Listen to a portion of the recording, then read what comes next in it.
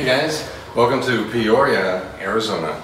I'm going to show you a really cool barn door. What we're trying to do is match up or complement the headboard.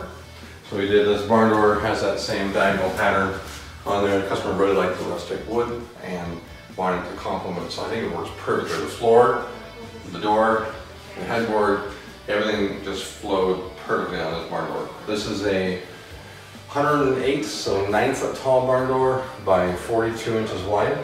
We framed it up with some 5-inch material. We did an edge band of the same material.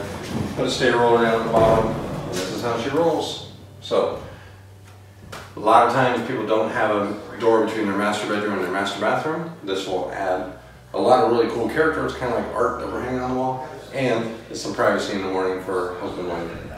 So that is the barn door.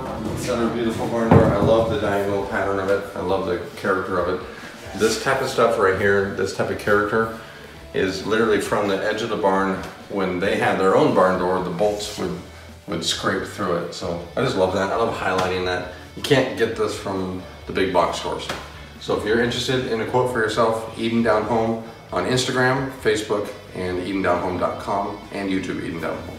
Thanks. Have a good one.